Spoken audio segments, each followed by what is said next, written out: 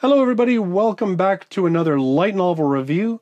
This week, I know I had said that I would be reviewing volume number 4 of Durarara, but the mail came earlier than I expected and I got my August light novels and there was a brand new volume number 1, this one, so I decided that I'd sort of jump ahead my schedule and go ahead and review this. It is volume number 1 of the Asterisk War, and this one by Yuu Miyazaki. Now, this series is one in the genre of what they call school battles. Basically, there is a man-made island. It is called Rika Island, and it is referred to more commonly as Asterisk. There are 6 schools on this man-made island, each of them supported by a mega corporation. Now, this is set in the future, or an alternate Earth, if you will, where a massive meteorite shower basically devastated much of the planet, destroying a lot of governments and everything else. And it was really corporations that then rose up and sort of pieced the world back together again. And so these mega corporations hold a great deal of power. But also as a result of this meteor shower, we have human beings who are being born with extraordinary abilities that, I mean, to really summarize it, would be akin to, say, magic or extremely super empowered in terms of their physical prowess, being able to jump faster, run faster, stronger, so forth. On this island of Asterisk, these 6 schools are dedicated to educating and training individuals who have been born with these abilities. The main reason for this is for individuals to train themselves to the point where they can take part in a big festival called the Festa, which basically pits students against one another, not even just from school to school, but even, I think, school against themselves, like against their own schoolmates. And it's basically to crown a top victor, and that person is promised money, power, and so forth. So a lot of students, for a variety of reasons, who have these abilities flock to Asterisks in order to try and get into this festival and to try and win. Now, our main character, Yato Amagiri, he comes to the island under sort of an odd circumstance. He is a scholarship student, though we're not exactly sure why, which is one of the mysteries they leave kind of dangling with the whole book. He comes to the island and pretty much within the first 5 pages sees the main female character in her underwear, and she tries to kill him. And then they duel, and the book kind of goes from there. And it's mainly about, it's really about Ayato trying to sort of get his head wrapped around how Asterisk works, because it is such a different sort of situation. Laws are more lax in regards to certain students. The higher your abilities and the higher you're ranked, the more preferential treatment you get away with. And so this first volume is very much an introduction to this world and to how things are sort of operated on this island of Asterisk. Now, if you're going to take away probably one of the biggest faults of this book, it is that as you read it, depending on how many light novels you read, manga you've read, or anime that you've seen, you're going to be like, okay, well, this is like this show, and this show had a baby. You will be able to pick out certain books or stories that you just immediately recognize almost all the elements that were stolen and put into this series.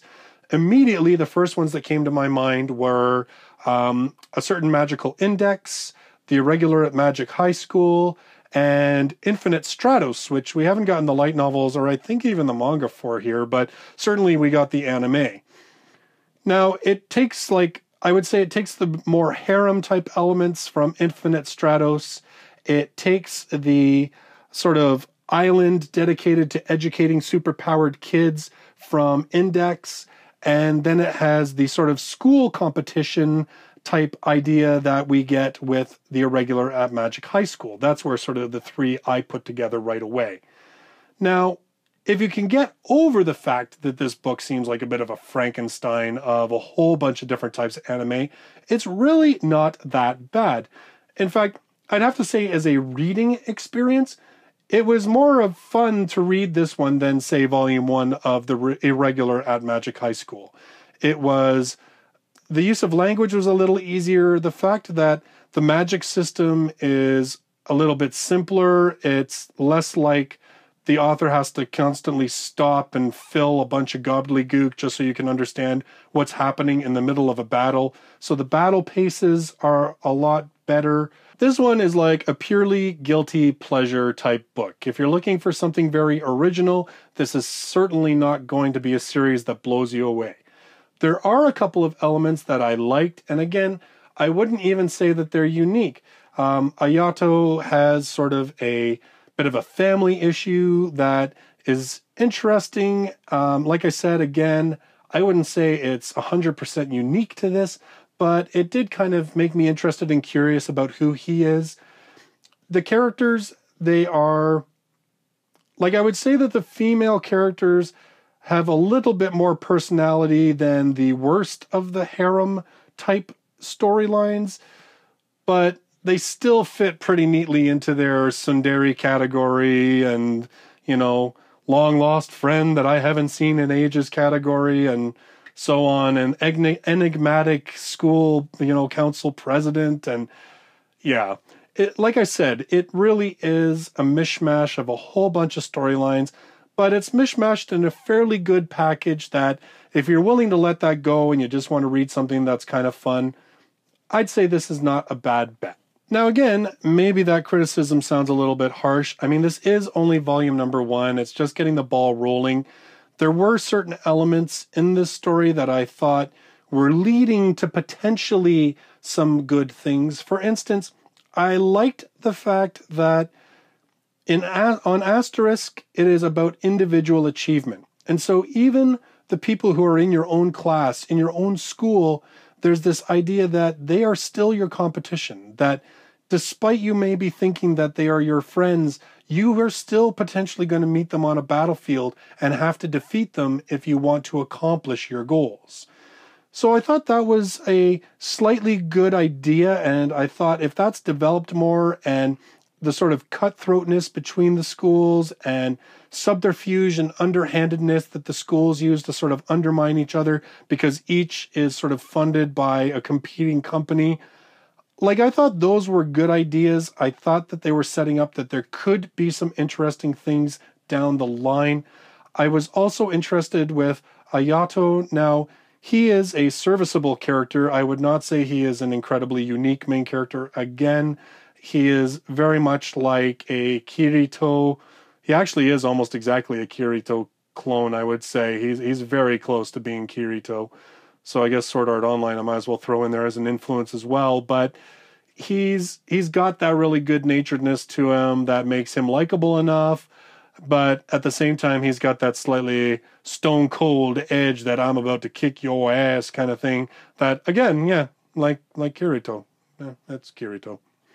Anyway, but I mean, the one thing that, at least with him, there was sort of an interesting bit of a family dynamic that they allude to, and that sort of seems to be a bit of a driving factor for him. And again, I thought that was at least a little bit interesting.